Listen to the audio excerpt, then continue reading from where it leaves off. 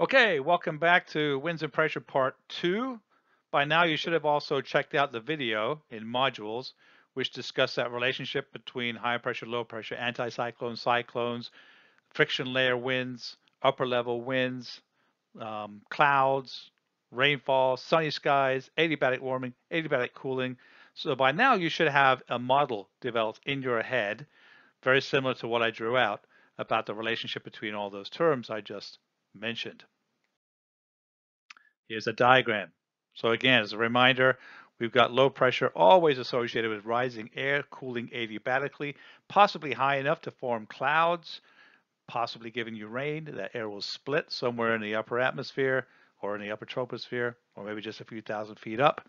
It will then move as a wind without very much friction. Some of those winds are called geostrophic winds if they move exactly parallel to the isobars. In perfect harmony with the Coriolis force pushing in one direction and the pressure gradient force in the other, so they're in balance with each other. That's too much information, I admit.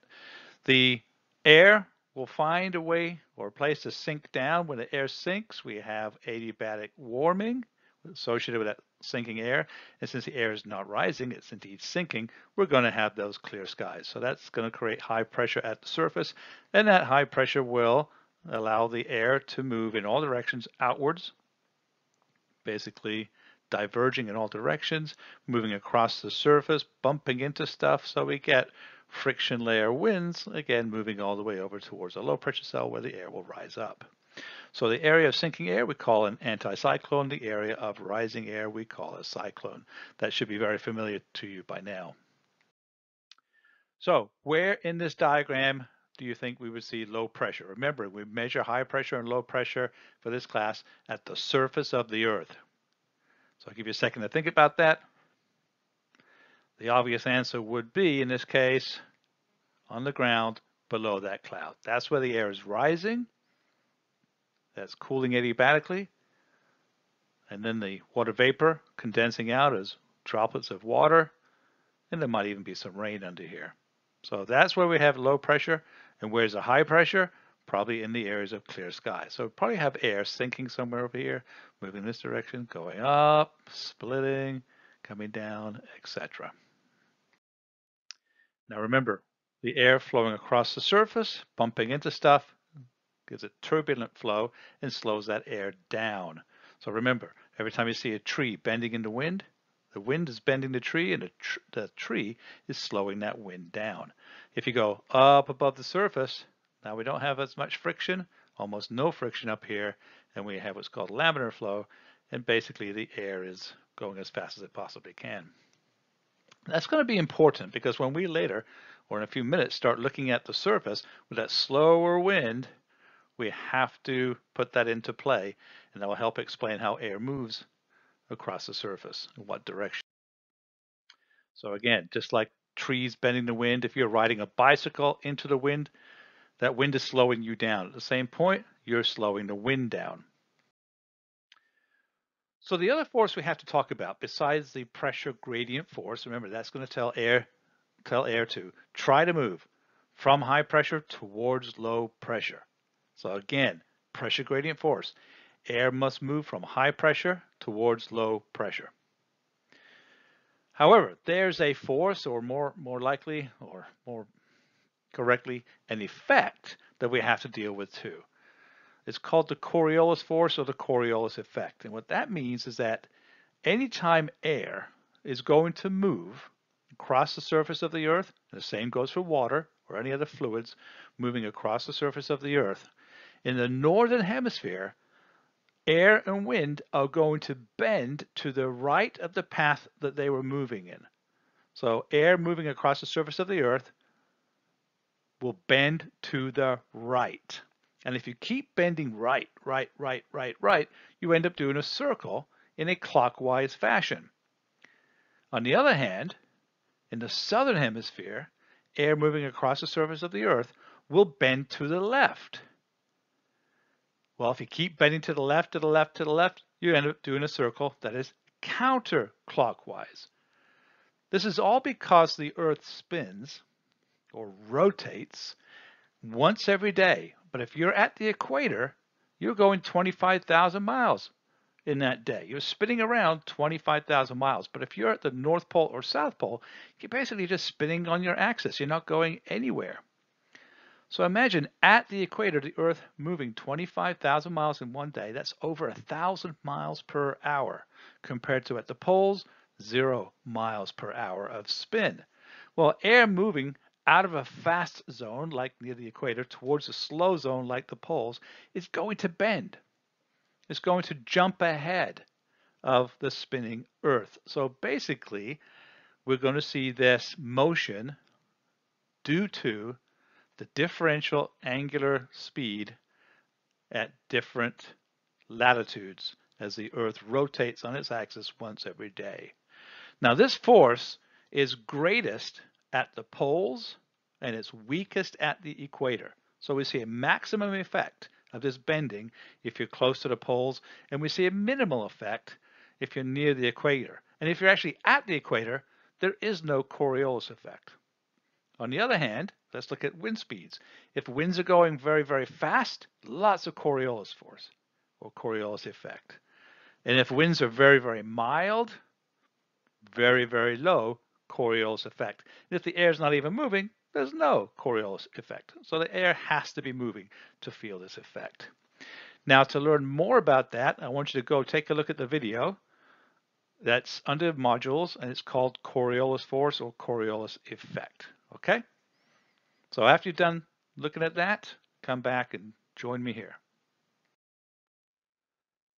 So having looked at that video, this should make a little bit more sense to you right now. In the Northern Hemisphere, if something is trying to move in this straight line here, this dashed line, it will get bent to the right of its path. Again, over here we have a line moving towards the left, but it will get bent to the right of its path. Southern Hemisphere, trying to move in a straight line, will move to the left of its path. And again, Southern Hemisphere to the left of its path. So we get left bending in the Southern Hemisphere, we get right bending in the Northern Hemisphere. What that is going to mean, or culminate with, is shown in this diagram here. Hopefully you'll be able to tell me what is going on in the center of this high pressure zone over here.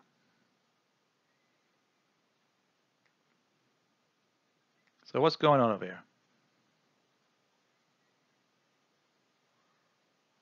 Well, hopefully you'll be able to tell me that in that particular zone right there, this high area, let's see if I can highlight that, high pressure area, air is sinking. That's a high pressure area. That's an anticyclone. So we also have to keep in mind that we're looking here at the Northern Hemisphere. Northern Hemisphere. What does that tell us? Yep, you're right.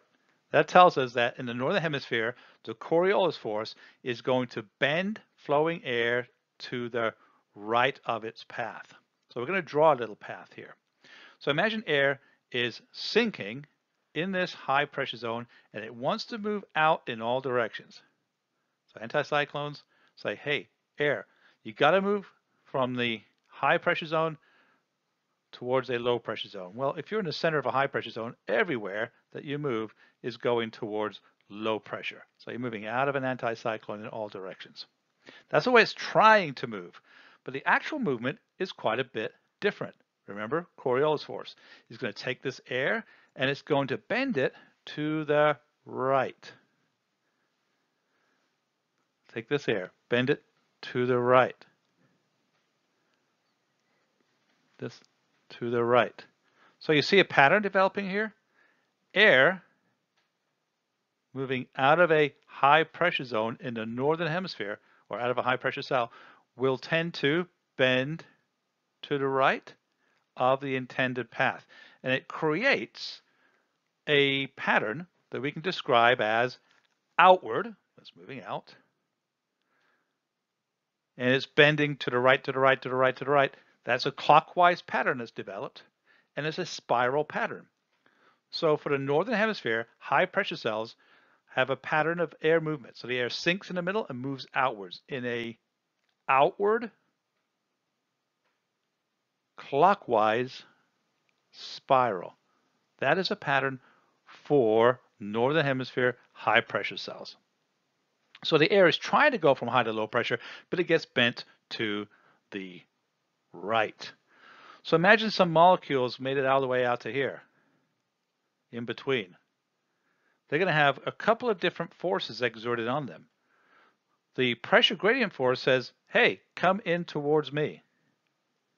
But the Coriolis force is saying, no, wait a minute, you got to bend a bit to the right. Now, because we're looking at friction layer winds, again, friction layer winds, that means that the airspeed has been slowed down due to friction. In this case, the pressure gradient force is always stronger than the Coriolis force. What it's going to tend to do is see air movement that goes a little bit more towards the low pressure center. At this point, we're going to see the pressure gradient say, come on into me, and the Coriolis say, no, bend a bit to the right. And the net effect here will be to have the air move in like so. And this battle continues, and always as you get close to the low, the pressure gradient force is going to win this battle. Now we're still looking at air in the northern hemisphere. And what happens is we get a pattern like so, because at surface layer, the Coriolis force is weaker than the pressure gradient force. I know my cursor is not doing the job it's supposed to do here, but you see a pattern developing. Whereas with high pressure centers, we had a outward clockwise spiral. Here we see with low pressure centers in the northern hemisphere, we have an inward counterclockwise spiral. So if you ever see a hurricane, a storm in the northern hemisphere, it's going to have a pattern that looks like this. Inward counterclockwise spiral. And because this is a cyclone, this low pressure center, we actually call this type of movement cyclonic motion. So this is cyclonic convergence, inward counterclockwise spiral for the northern hemisphere, whereas we saw for a high pressure center, an anticyclone, we saw that outward clockwise spiral pattern or anticyclonic movement, like so. This is going to be very important when we look at storms and when we look at wind patterns, both local and global, which are coming up at the end of this chapter.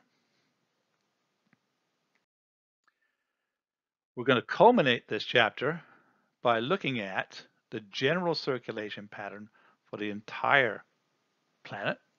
We can identify some very key wind and pressure zones, such as the intertropical convergence zone, a zone of low pressure at the equator, the subtropical high pressure zone, a zone of high pressure located about 30 degrees north and also 30 degrees south, the subpolar low, a zone of low pressure located about 60 degrees north and also at 60 degrees south, and then the polar high pressure zone located at the North Pole and also at the South Pole.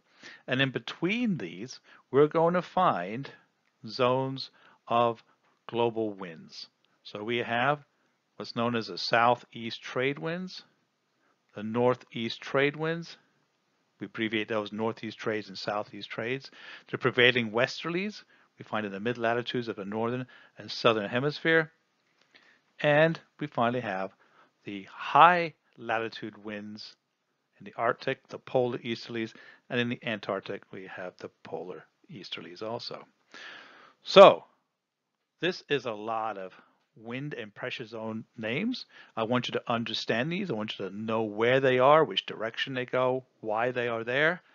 But there are two videos I'm going to draw your attention to under modules in two sections, and I'd like for you to look at those, and you would certainly be able to identify each of these wind zones and pressure zones, and also these atmospheric cells.